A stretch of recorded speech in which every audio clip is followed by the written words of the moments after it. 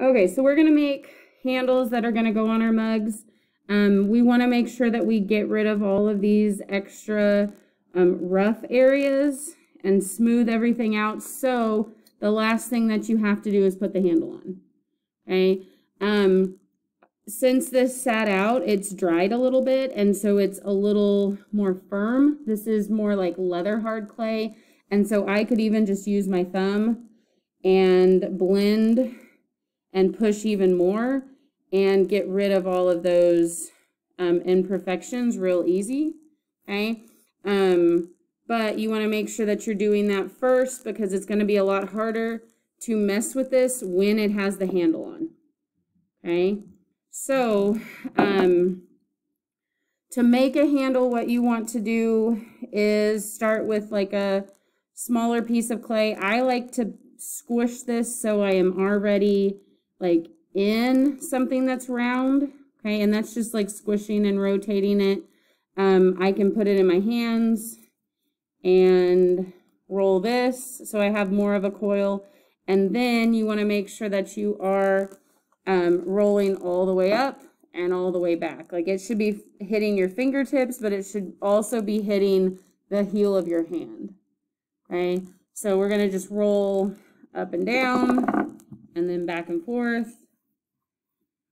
Okay, and so I've got a coil that's pretty big. I don't know, maybe the size of my thumb. But I don't want this to be, it's going to be a pretty big handle this way. I'm going to go ahead and thin out the bottom part of this by tipping my hand sideways and pushing more at the base so I can get something that's more shaped like a carrot. And we kind of talked about that. Tap this with the heel of your hand because this is smooth, it's soft, so it's not going to like put dents in it like your fingers would. So do that, and then I'm going to flip and do the same thing. I'm looking for a handle that's going to be comfortable, because if the handle is not comfortable, then you probably will not use it. Okay, so same thing, just smooth this off. And we'll just go ahead and cut like the top and the bottom of it, which I could probably even cut with this. Okay, and this could be a handle that I use. You have to be careful when you're bending this to make this where you're not going to like just snap it. And the more you bend something back and forth, you will break it. Okay, no matter if it's clay or if it's a piece of metal. Okay, so think about where you want to put the handle. Do you want to put it on the side where you would see the seam? At least for me, being right-handed, I would be picking it up and I would be seeing this first. Okay, maybe you want this to be here so the seam is underneath your handle. Okay, if you don't like your seam, you could even put your handle like on the corner. Okay, like on the bottom of this, where it's lined up here and goes this way, so then when it sits, the corner is like facing you. Okay, so that's totally up to you on where you want to put this. You will need to score and slip wherever you are attaching this. Okay, so to get 2 pieces of clay to stick, you would have to score and slip here, you would have to score and slip here, and press these together. Okay, I'm not going to show you that part. I'm going to know that you guys know how to do that because I still have things I need to clean up. But you will need a little reinforcing coil. So something that's more this size. Okay, so I started with a little piece of clay. I didn't start with a gigantic piece. Okay, and then this would need to go around the top part. Okay, so this would get scored and slipped, and you can see where that is, and then half of it would get blended down and half of it would get blended up. Okay, so you would make this disappear. Okay, same thing here. This would have to get scored and slipped. Okay, so here and here where you are putting like the pieces together and doing that. So scoring and slipping anywhere that you are combining or joining two pieces of clay. Okay, so I gave myself at least a challenge last hour of can I think of like 10 different kinds of handles that I could use. Okay, and they're all a little bit different, but they all start with that big coil where you press the coil down, smooth it out, and then you cut the ends of it. So you can kind of see, let's see if I can hold it, where you would have something that looks like this. Okay, this one has the top part curve in. Okay, and maybe that's something that you like. Okay, with that section there. Maybe you want both of them to hit.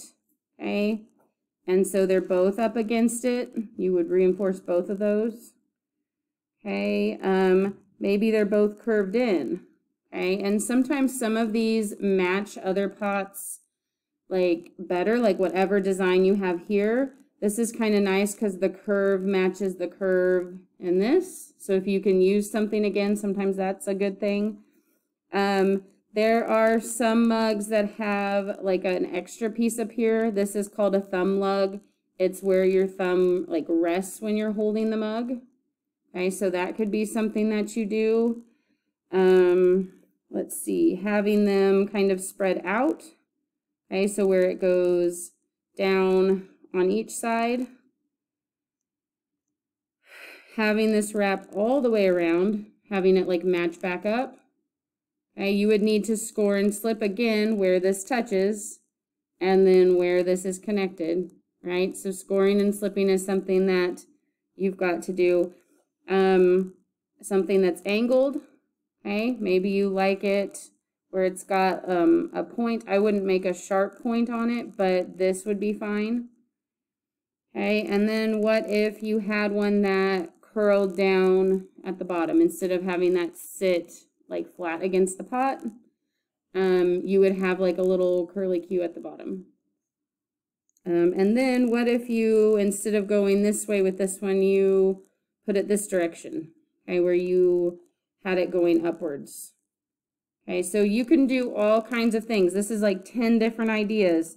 What you do want to make sure that you do is that you make this big enough. I'll have some people who they'll make a really nice handle and it looks like this. Okay, and so I say this isn't going to be able, you're not going to be able to put your fingers in this mug and pick it up later. They're like, well, yes, I can. See, I can put my fingers in there. Okay, but this pot is going to shrink 12 to 15%. Okay, so this is going to get thinner and you won't be able to wedge your fingers in there. Okay, so you need to make sure that when you are doing this, that you have enough two different directions. If you can, this is a rough guideline. If you can fit 3 fingers right now, then you'll be able to fit 2 after it's been fired. Okay, so the same thing goes for the width or the depth of this handle too. Do you see this? Like you have to have at least 2 fingers thicknesses this direction too. Because if not, when it shrinks, you won't be able to put your fingers in there.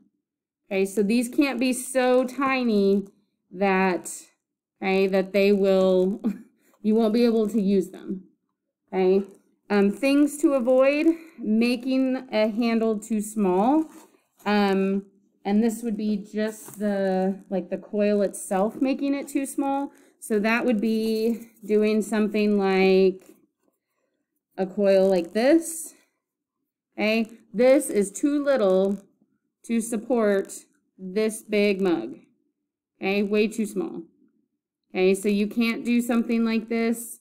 The other thing I think that, at least for me, and it could be different for everybody, I don't like when my handles are above, like where I'm drinking from this lip. If I flip it over, then it's like the handle hits first and it rocks when it's upside down. Okay, so I like things to be at least level with the top of this, and where I can flip it. Okay, this is another thing that will make it where you won't want to use this mug is by holding it. If this handle hurts, okay, then it is going to be something that you won't want to use, because if it hurts holding it empty, once you put more weight in it from the liquid, it's going to be even heavier and it'll probably hurt more. Okay, so make sure what you're doing, you score and slip when they attach, okay, and that you reinforce when you are putting these on.